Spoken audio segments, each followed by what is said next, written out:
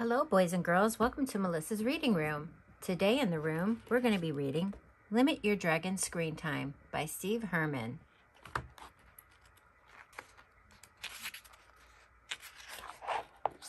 Hi, I'm Drew. Remember me?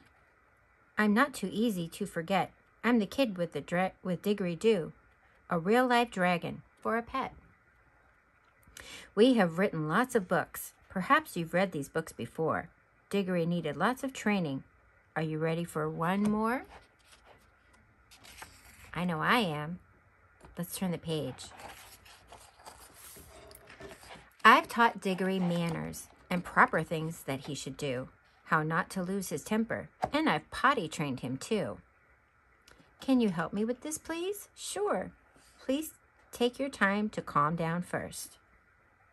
But there was still another thing I could clearly see that Diggory needed to learn. Let's see if you agree. Although he wasn't naughty and he wasn't acting mean, it always seemed that Diggory was looking at a screen. He was always on his laptop or his tablet or his phone, and even in a crowd, he might as well have been alone. Whenever I would talk to him, Diggory wouldn't hear, since he was watching videos with an earbud in his ear. When he was playing games, he would never want to quit, and if I tried to make him, he might even throw a fit.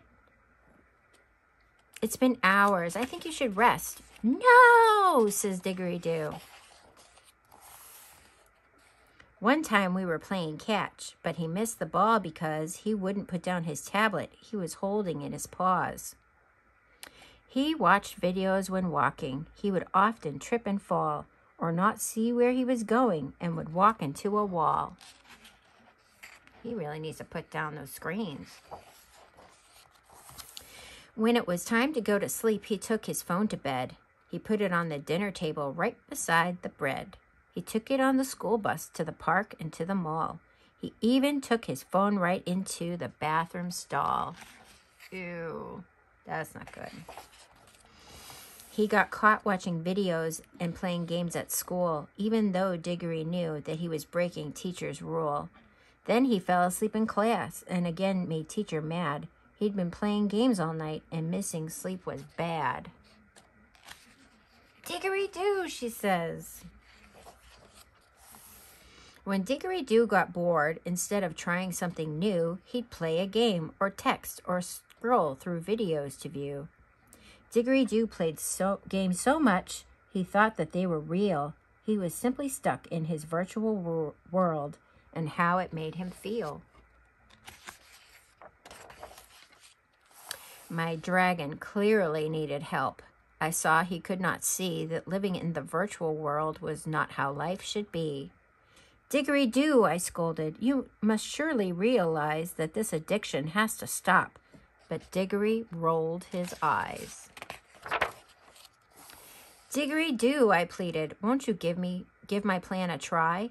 While you've been looking at a screen, real life has passed you by. Just give up screen time for 1 week, and then you can decide.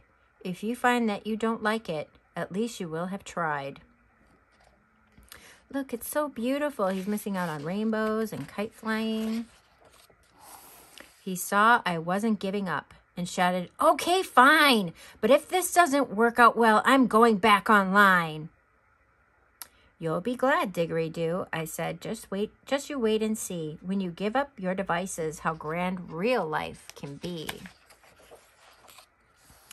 We turned off all technology and stored it on a shelf so he could hang with others and not be by himself. He no longer had devices to keep him company. We decided he should start the week by spending time with me. The first day we cooked dinner, Mom and Dad were very proud. Didgeridoo obeyed the rule. No devices are allowed.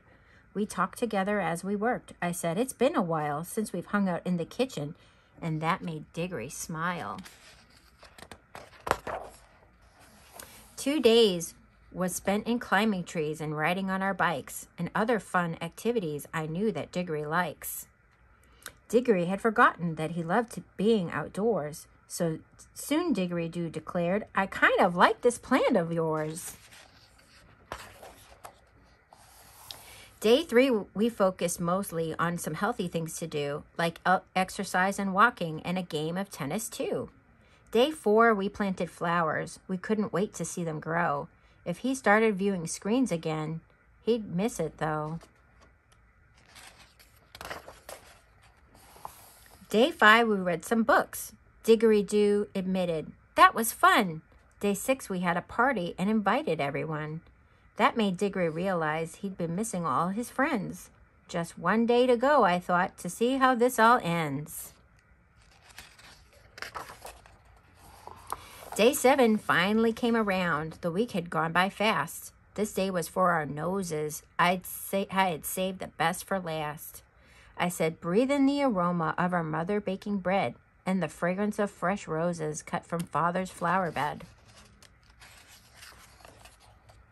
Before the raindrops kiss your cheeks, you smell them on the breeze. And don't you love the sweet perfume that drips from jasmine trees? Then take a whiff of fresh cut grass. You can almost smell the green. A nose is quite amazing when it's not buried in a screen.